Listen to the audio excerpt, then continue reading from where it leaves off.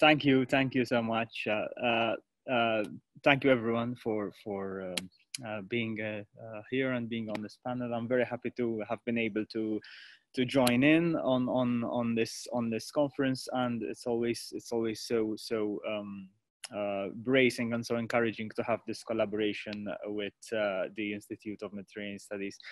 Okay, I will be speaking about memoir and particularly the recent work of memory from Cypriot author Stephanides.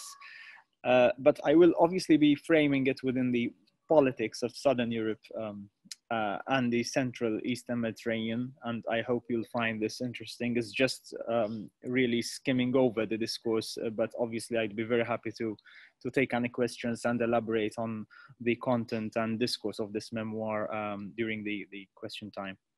In a recent piece on the state of European liberalism today, Sebastian Mallaby takes the opportunity to remind us that the principle that there is more to wisdom than principles remains a vital one. Today, the need to rethink Southern Europe at a time when its borders are being queried culturally and politically is, I think, a vital one. Conversations about a wisdom that may overcome the political grammar that is today increasingly orphaned of its objectives is always a difficult matter to broach, but one that is well overdue. The space of excess that is increasingly expanding between a political wisdom that seems to be eluding us at this very moment, and the need for liberal politics now to reassert what it stands for, is what I'd like to briefly open up, also by looking at Stephanides' recent work.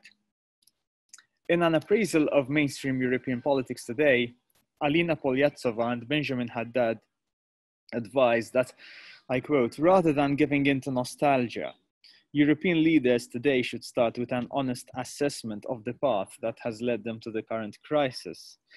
Legitimately, today we worry about the lack of people's faith in the fourth estate, the erosion of public discourse, the rise of populism, and as Jeffrey Tucker has noted, the evident failure of the European-wide political union to meet the needs of the people, very bluntly put. Meanwhile, we are experiencing large-scale unemployment, precarious jobs, a deterioration in state-provided healthcare and welfare. These have become the new normal in various European member states. The situation obviously complicates in relation to issues of regular migration and of hospitality towards asylum seekers. And there is unfortunately, increasing hostility across many member states in Europe towards people seeking asylum from difficult political and economic scenarios. Obviously, the situation has been exacerbated by the COVID pandemic. But the anxiety about a lapse in liberal politics, a crisis in liberal politics, was already highlighted by Jacques Derrida 25 years ago in an essay which eventually became a book titled The Other Heading, an essay on Europe, fundamentally on the political status of the European Union post the fall of the Iron Curtain. So this was penned at the cusp, Derrida was writing at the cusp of the Soviet demise, the escalating conflict in the Balkans, and his piece back then betrays a profound anxiety with the directions of liberal democracy and with the promise of the post-Cold War manifesto for Europe. Speaking from what he calls the somewhat weary feeling of an old European, Jacques Derrida draws attention to the aging political psyche of the relatively young, at that point, European bloc. And Derrida writes that, I quote, we are already exhausted as Europeans, as young, old Europeans, as he puts it. This axiom of finitude is a swarm of questions. From what state of exhaustion must the young, old Europeans who we are set out again, re-embark? Derrida's admission to this sense of political finitude is also pregnant with a sense of overrun, of what Derrida calls débordement. with a concern with edges and with the edges of the continent. And obviously this is where Stephanides' work comes in. But Derrida's concern is as much with the fundamental questions that liberal politics in Europe should be asking itself, as well as with the creative and regenerative potential of Europe's edges. And the questions he maps out in that piece suggest a sense of the risk that the liberal mainstream in Europe reverses into some kind of solipsism, and a solipsism that becomes paralyzing, as it were. And obviously we know what happened over the 25 years following Derrida's thoughts. And Derrida raises the question of memory and the question of the crisis of memory as an important way of revising ourselves and revising our liberal outlook on the continent. And Derrida asks, among the many questions that he raises in that piece about the crisis of the political soul in post-Soviet Europe, in Europe and living also the post-Soviet period. And Derrida asks, among other questions, for what cultural identity must Europe be responsible? And responsible before whom? Before what memory should Europe be responsible? For what promise should Europe be responsible? It seems to me that those questions persist today in the form of ever-increasing chasms or incommensurate relations today between Europe's long-standing rhetoric about itself, about its supranational sense of relation, about its being, its project since the end of the Cold War period. And Derrida was gesturing in a fledgling way, in an embryonic way, but one can sense in this piece that Derrida was gesturing towards a material politics or praxis of social implementation. What point does memory serve at the end of the day, if not somehow to also attune us to our social contingencies, to our social urgencies? Before what memory must Europe hold itself responsible today if it wants to do justice by its structural otherness? And that includes all forms of communal, even if minoritarian, sectors that constitute the European continent. And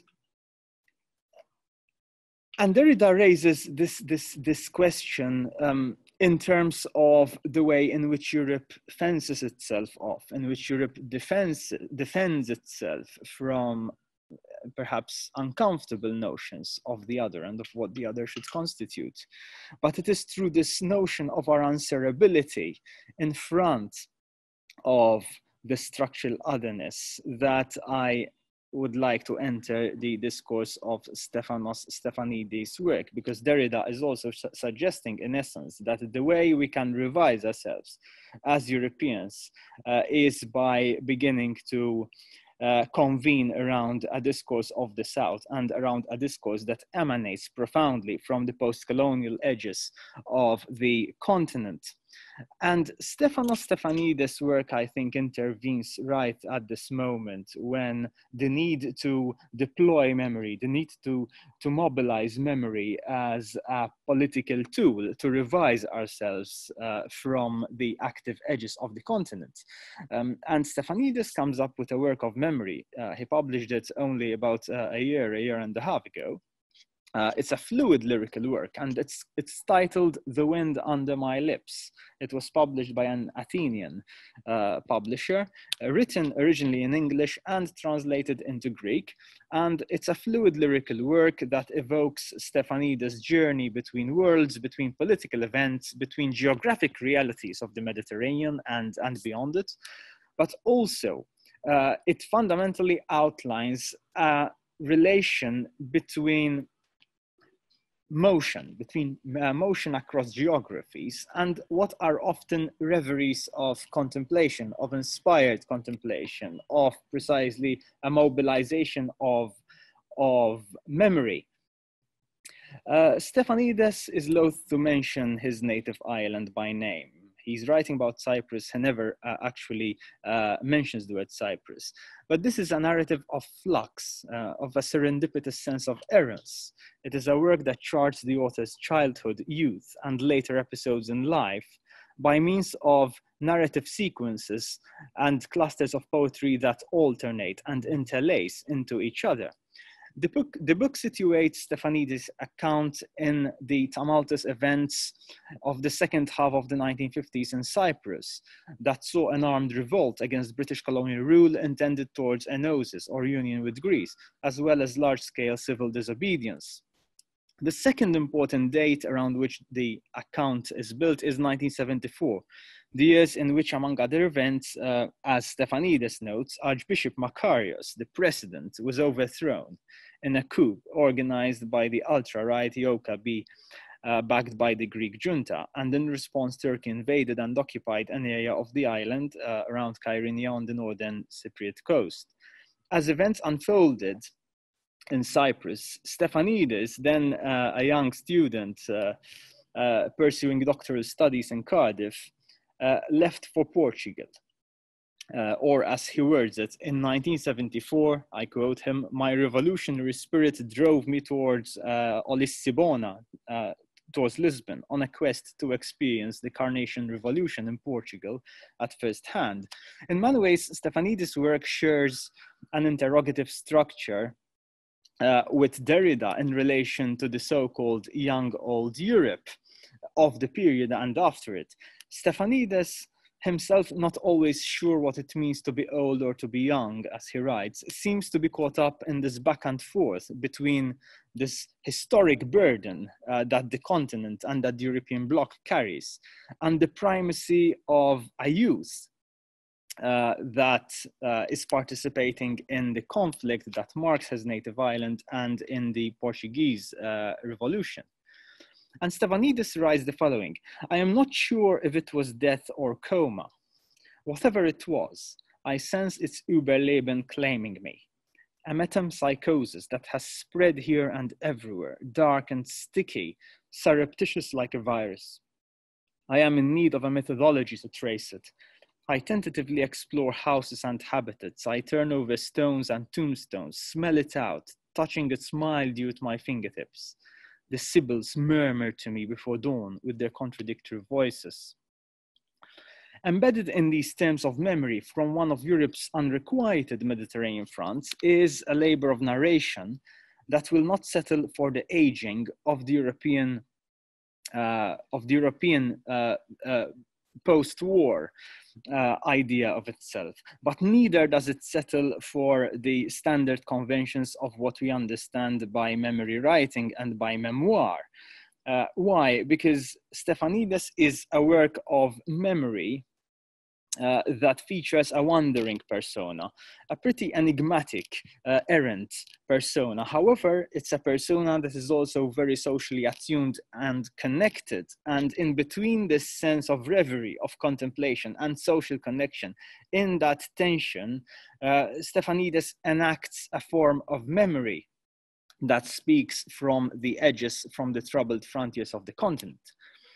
Stephanides, when I spoke to him about this work, was very skeptical of speaking of it as a memoir. And I understand this because the fortunes and meaning of the memoir form and of the way in which memory is mobilized come to be rephrased and expanded in their meaning as one reads the memoir. I raise this point because it seems to me that the work of memory in Stephanos Stephanides' work is precisely that. It's a labor of memory. Okay? The idea of memoir, as we know it generically, may no longer be contained within the brief demanded by certain expectations that we're familiar with. This is a book that opens up the idea of memory in order to give it the stature of a praxis, of a labor, and hence going back to the question raised by Derrida of memory as a form of responsibility. And this is precisely, I feel, what Stephanides is enacting here. One may begin to speak, therefore, of memoir not only as a noun, denoting a form. But in Stephanides, memoiring becomes almost a verb, right? A verb that connotes a range of memorial actions, dynamics, and practices. And we might, therefore, as we read Stephanides, begin to make the shift from memoir to the notion of to memoir as a verb, in the way we speak of to play or to move or to dance, to memoir. What would this verb entail? It is not merely a dialectic of acts of recall, politics and history, but it is a very porous form of narrating memory, in which memory becomes a social political actor. Already in Stephanides' confession to being overwhelmed by the historic events in his country, we sense a voice whose arc of narration exceeds the mere motive of narrating one's life and begins to do something else. Stephanides' work of memory holds itself to account on the wisdom that the answer to the principal question of who I am, as Hannah Arendt argues, can never be given by myself, but only by the many others I interact with. That was Hannah Arendt. And this is a way in Stephanides' work of mobilizing memory through interaction, through the interaction of voices across times, across historical periods. Voices that are very recent begin to relate to voices that the author revives and remembers from the 1950s, from the 1970s. And what you begin to get is this continuum of voices speaking to each other across the Cypriot and across the Southern European post-colonial history, I would say. One senses the affinity in this dynamic that Stephanides suggests between a certain idea of doing politics, a certain understanding of political freedom, and the ability to recall one's life and to maximize the experience of memory, to maximize the experience of recall, including through the idea of childhood self-awareness. The memoir speaks about Stephanides' childhood in the 1950s, and he has very vivid recollections of himself, of children he used to play with, of a very sort of cosmopolitan Cypriot community. And he does not simply narrate it to us. He does not simply give us a picture of what was happening back then, but he presents a very vivid, almost epiphany that pervades the political present. And in its evocation of, I quote, the voices and accents of hoodlums from Piraeus, the rustic speech of villagers, the pompous English rulers speaking Greek, he immediately shifts us in a memorial terrain that induces us to rethink the crisis of the present and to think to ourselves, but how come the politics of the present has become, for instance, so pervasively xenophobic? But these are matters for question time as well, and we can open them later. Have I got 5 minutes? Hello, can you hear me? Have I got 5 minutes? Yeah, okay. Yeah. The readiness to open up one's story as a proxy, therefore, to these clamoring social political pasts is a path for Stephanides to achieve action outside and away from the trappings of a bland or facile nostalgia. And what Stephanides is doing here is precisely to open up his own life story in a vicarious way. And vicarious narration, as in narration as proxy, for Stephanides becomes a way of avoiding any simplistic or facile nostalgia. And what you sense constantly as he's narrating the 50s, the 60s, the 70s in Cyprus, in Portugal, in England, you begin to sense that there is never a lapse into facile nostalgia. And the reason why that is so is because Stephanides manages the porosity of his memorial writing. It becomes very permeable, the way he allows voices to speak through him, as it were, the way in which his narrative becomes almost a selfless proxy for these voices to intervene into the present, is a way of narrating the past without the solipsistic sense of a time past or of lamenting a time past, but rather transforming that lament into an active political responsibility into the present. And an important question arises here in relation to the mandate of memory itself. How does the mandate to memoir revalue the act of recall, such that this comes to host those very obligations before whom we ought to be responsible, before whom we ought to approach our responsibility in the region of the world we live in?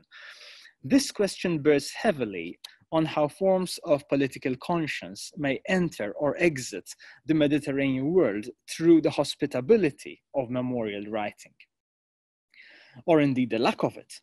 The Wind Under My Lips is a book that is held together through the transcultural crossings of a roving or wandering voice, but one that is no less politically assertive for it. What we as readers are invited to do is to enact a shift in what Tristan Garcia would term the criterion focused on manner, to seek, that is, not only what discourse is the voice asserting or pitching as morally feasible, but to what extent that which intensely fulfills our being is a work of responsibility. And here I'd like to quote Stephanides before wrapping up, because an exposure to the way he's narrating his memories will go a long way in illustrating this. I still want to see my grandmother Elengu, Stephanides writes. Even though Trikomo, my native village, was now under Turkish occupation and we could not cross the ceasefire line, Elengu would probably not remember you. She's mostly living in the 1930s. She'll think you are your grandfather Stephanos arriving from Alexandria. I didn't want to believe she would not remember me. Senility had set in, he said, and she did not even remember there was a war and that the island was now divided. She lived with Theophedias in the village of Engomi, where they had taken her after the July coup. When left alone, she would set off to go back to Trikomo on foot until the police would find her and bring her back to Engomi. Such passages in Stephanides raise the question of towards which memorial brief ought we to feel committed? Ought we to feel committed to narrate as proxies to the past? There is, of course, no one answer to the question. However, what Stephanides does is to allow us as readers these emotional breaking points. In this case, his grandmother is suffering from a memorial lapse, from a memorial condition, in which she is almost automatically, almost unwittingly, when taken out of her native village, she is trying to walk back to her native village that now belongs to belongs across another political frontier. And there are these soul-breaking moments across his work that open up the world of these individuals for us. If I had time, I would move into a matter that was very dear to Hannah Arendt and her view of politics, which is the question of doxa.